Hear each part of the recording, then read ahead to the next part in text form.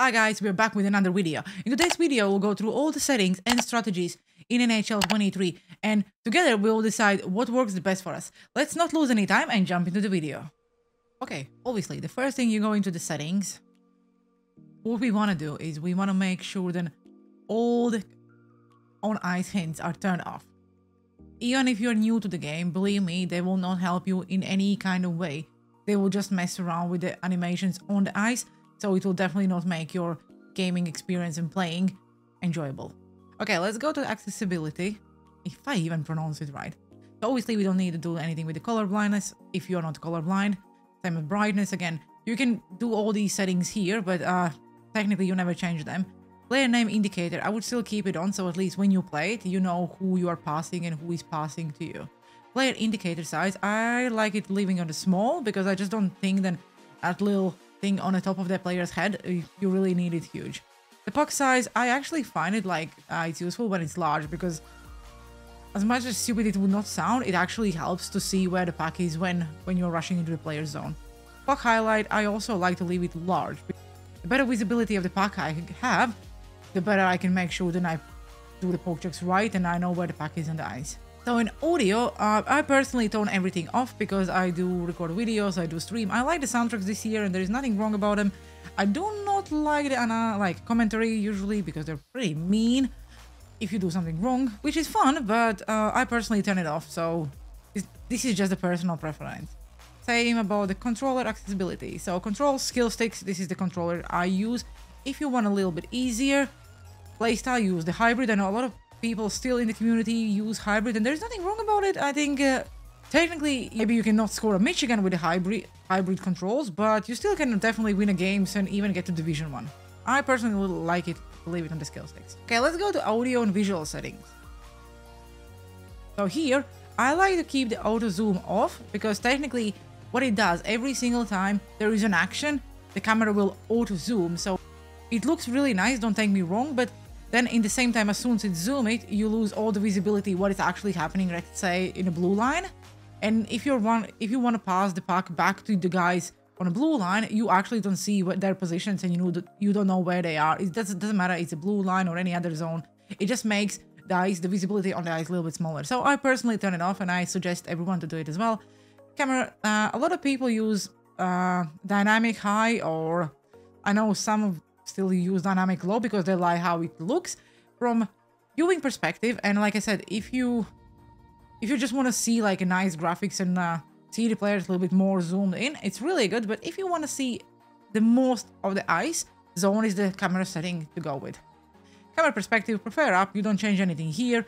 Like we already did. The player indicator, you keep it small. Off-screen player indicator, we leave it on. If you turn it off, you just don't know where the player is indicated on the ice. Player name, again, we leave it on. Total indicator shift left, again, we leave it on, because we really need to know when all these indicators, so where are the players and who are we passing. X for ability visuals. So this is technically only a visual setting, but I like to see the X factor ability for my opponent on the faceoffs, let's say, or the goalie, what kind of X factor ability he have. It's just something that maybe last year I found that when the goalie had it between the pipes, or some of the players had, like, let's say, have a goal truculence, I was just trying to avoid them, so I know it did. In the middle of the game, it let me change my playstyle a little bit. This again, goal flow, play, we leave it on. It doesn't really matter. I don't think anyone turns it off. Fighting instructions, I personally turn it off because I really don't see any benefit out of it. But if you are new to the game and you want some help with the fighting, then it will basically tell you what to do and when to press the button. So I turn it off. Goalie camera, I leave it low, and defensive positioning, I leave it off. Guys, if you want to see any more NHL 23 content, make sure you stop by on Twitch, because I'm live 5 days a week, Monday, Wednesday, Friday, Saturday, and Sunday. So if you have any questions, make sure you stop by. Okay, now let's go to the controller settings. So this is pretty simple. So we leave the skill stick, or you can do the hybrid. Again, it shows everything on the screen. What do you need to press and when? Obviously my camera is covering some of that, but like you can see in defense one, it gives you some understanding what to press and what kind of moves. I like to leave it in the skill stick, because then technically you have to press less buttons, but it gives you more access to all these cool and fancy moves. Auto backskate, this is the most important thing, guys. Make sure you turn it off. Otherwise, whenever you will have a 2-on-1 and you will need to rush back into your zone, your player will suddenly start to backskate. And we don't want that, because then we lose the speed and we just cannot play defensively very good. So this is very important, guys. Turn it off. Auto hustle, leave it on. Camera relative, shooting controls, leave it as it is. Always up. It's up to you. I personally leave it as it is. It doesn't actually give me anything. Vibration, I turn it off. I absolutely hate when my controller is vibrating, but if this is, again, it's a personal preference, it doesn't actually affect your performance. Okay, the passing percentage. I know, so just to explain what exactly the passing percentage means. So there is a circle around the player we technically don't see, and depends on this number, let's say 90, 100, it's how big that circle around the player is. Is that receiving zone or where he's receiving the pass? So let's say if you will turn it all down, then that circle will be so small, so you need to make sure that the pass is really accurate just to the stick. I find that 100 actually is not the right thing to do. I like to leave it at the 95. I cannot really explain why. Technically it's only 5, but then the players are receiving and accepting the pass more accurate than it's on the 100. And I did play around with that the last 3 years, and I found that every single year, obviously this year may be different, but so far 95 is the right way to go. Goalie controls default, I really don't see anything. You can like alternative, and if you are playing manual goalie, I just like to leave it default. So it's basically when your goalie receives the pass, you just the puck, you just pass it and there is no any changes. Goalie this you leave on. Human goalie covers auto, and then human goalie sweeps on. Obviously these are the settings. You can go where you can see how to do the backhand toe drag between the leg pass, and all these instructions are here. So whenever you struggle with something, let's say in a hut rush, this is where you go and you quickly see how to do like a jump deke or skate, kick deke, or any of the dekes you need to do in the hut rush to get more XP. Okay guys, the next thing, let's jump into the strategies. So as you can see, this year the strategies look a little bit different, so it actually shows you straight away all the players. Same again, like you just have to press L2 if you're gonna go to the event strategies, power play, and penalty kill. Same about the penalty lines and all this. To the event string, then technically what we can see, then we just press the edit lines, and then you just choose which line you are actually editing. Like you can scroll it down. So that's the difference between how it was last year and how it is this year. So obviously I did play a lot yesterday, and I also did a lot of research and the best strategies during the technical test. So I think the Crash the Net this year will be really good, and we will finally be able to do it, because the goalies are making more saves now, so you don't need to do behind the net. So technically, when you did the behind the net last year, that was the wraparound goals you were scoring. So now all you want to do is make sure all your players are just crushing the net.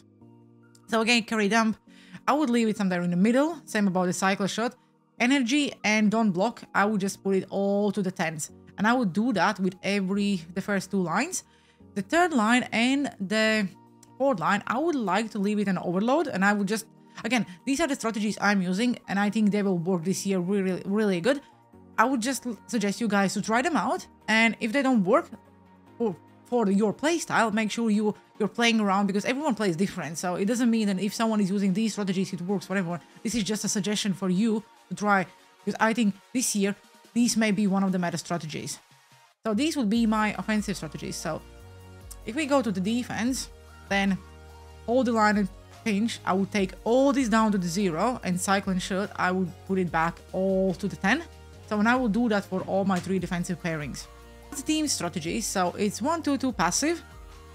I like to switch it between aggressive and passive. Again, this year we can actually see what the impact is. When you switch it, you see where are your players, and it actually shows their position. So when we will play around with these strategies this year, it actually gives you some kind of visual information. So you actually think, okay, I like these players being there. And I think it's helpful for players who are new. Neutral zone, 1-4. I know we did want to use that last year. It didn't work because unfortunately how the game played. This year, I think it will actually help and it will play out. So all you want to do is like you want to leave your center in the middle, and then obviously all the 4 guys back on a neutral zone. Tap force check. Like I like to play around between 0 and between 1. Depends how it goes. Defensive pressure, protect the net.